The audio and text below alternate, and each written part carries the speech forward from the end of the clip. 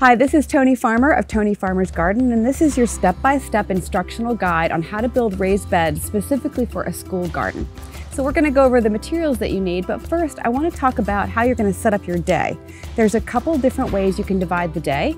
If you would like to have it be an adult and volunteer build only after school hours, you can do that. Or you can have your students and the families and parents be involved, which I always recommend. It's not always possible, but whenever you can have the students involved in building the school garden, it's a plus. So if you're going to have volunteers on the weekend, what I recommend that you do is reach out to either parents of the students in your class, or you can also reach out to groups that do projects like this, like Rotary clubs, Boy Scout and Girl Scout clubs, or even if you have a Master Gardener group in your area. The second thing that I recommend is you gather your tools ahead of time and make sure you are finding locations that will donate your lumber and your materials so that your school system isn't having to pay for them. So let's take a look at the materials that you need. A tape measure, a pencil, you'll need a cordless power drill, you'll need a Phillips head tip, and it's not necessary, but a drill bit to pre-drill your holes can sometimes be a good idea. You'll need a box of 3-inch exterior or wood screws. For each raised bed that you build, you'll need 3 pieces of pressure-treated lumber or cedar in 2 by 2 by 8 foot lengths. There has been some controversy over using pressure-treated lumber when you're going to grow food, but I find that these are generally safe now, that most of the materials, arsenic and other contaminants that used to be used for pressure-treated lumber have been illegal for quite some time. And I have also soil tested in garden beds many times where pressure-treated lumber has been used, and I have not found the contaminants transmitted into the soil. However, if your group does not want to use pressure-treated lumber, make sure you use something like cedar that will break down very slowly in an environment like an outdoor garden setting. Building raised beds for your garden can be a one-person job, as I'll show you in this video, or you can involve as many children and parents as you want. It's not very difficult to build a raised bed. The first thing that you're going to need to do is cut one of these pieces in lumber in half. You have 3 pieces, remember, that are 8 foot in length. By cutting one in half, you'll have all the pieces you need to make the 4 foot ends and the 8 foot lengths.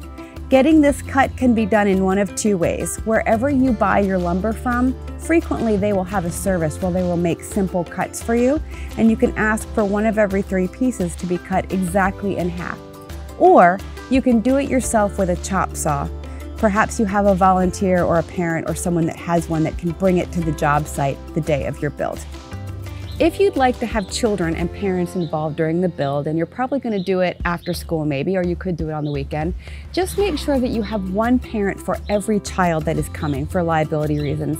I don't know what age you are working with. Most of the school gardens that I work with are grades 6 and under, and each one of those grades has different skill sets, fine motor skills, and safety habits.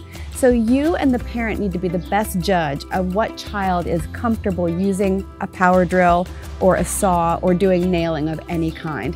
Once you have that established, check with your school district to see if there's any liability issues or waivers that you need to sign, and then you're ready to schedule it and get started.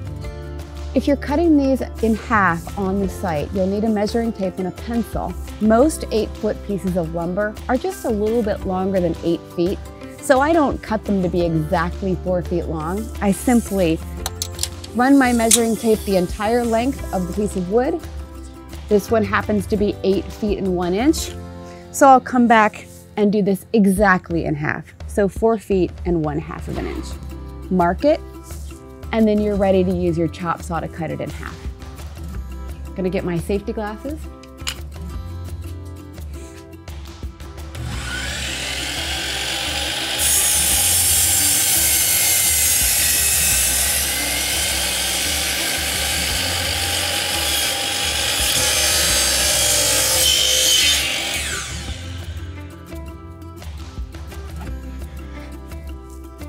Now it's time to assemble our raised beds. I highly recommend that you do this on a level surface, maybe the school parking lot, or if there's a patio. I'm going to use my back patio right here, just so you know that it isn't wonky when you finish putting it together before you move it to where it's going to actually stay.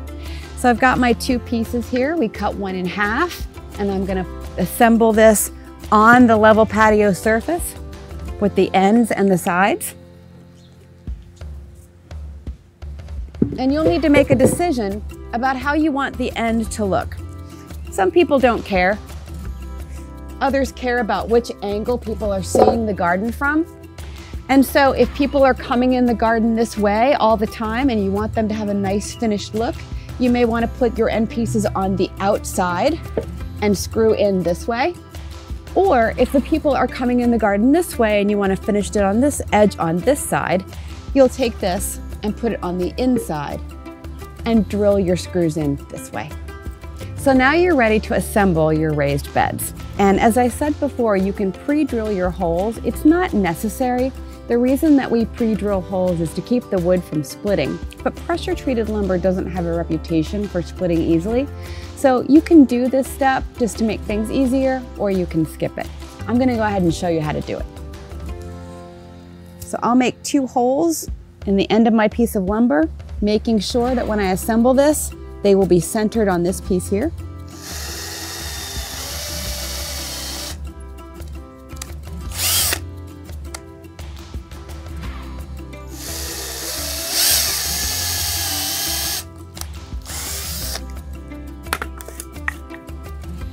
I'll turn this piece on its side so that my holes line up with the end of this piece. And now I will switch my bit out.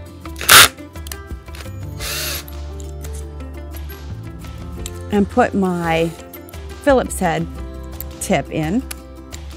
This is pretty easy to do, and I have a separate video on how to operate a drill if you found this confusing.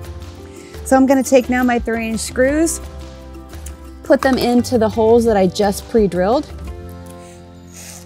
and screw those in.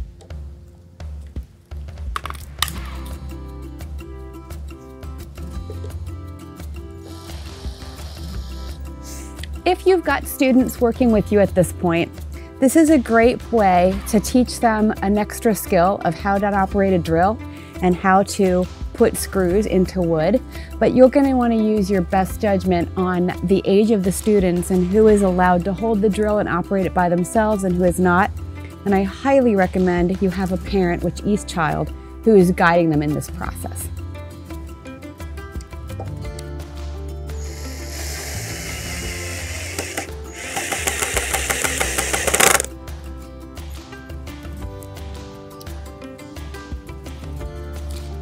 Now that you're done assembling all 4 corners, your raised bed is essentially done.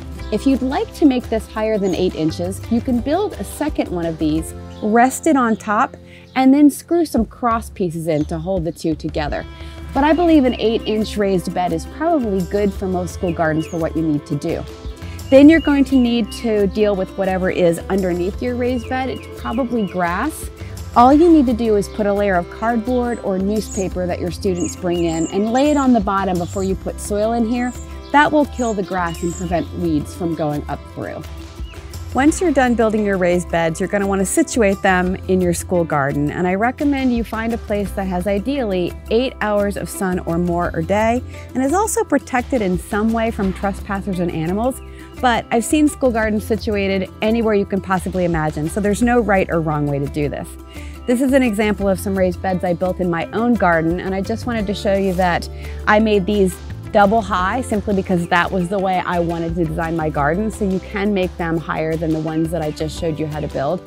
And also that I painted these. They'll last a little bit longer in the weather if you paint them. And you can have some fun and paint them the school colors for your elementary school, or paint them all uniform color just to match the school building. It's entirely up to you. And then you'll also want to decide what are you going to have in your pathways between your raised beds. The first year that you do this, I recommend that you not do anything. Just let there be the grass or whatever material was there before. But as the school garden program grows, you may want to consider gravel or mulch or something else in between the raised beds so that when students and teachers are outside, you have easy access pathways between your raised beds. And then you're ready to fill your raised beds up with soil and get started planting. I hope you feel inspired after watching this video and feel like you can build raised beds for your school garden. Please let me know if you have questions. For more content on school gardens or backyard gardens, you can visit TonyFarmersGarden.com, and you can join Tony Farmers Garden Club on Facebook, where I answer all your gardening questions. I hope you have a thriving garden this summer, and I hope you have the success building a school garden program for your school. I'm Tony Farmer, and this is My Garden.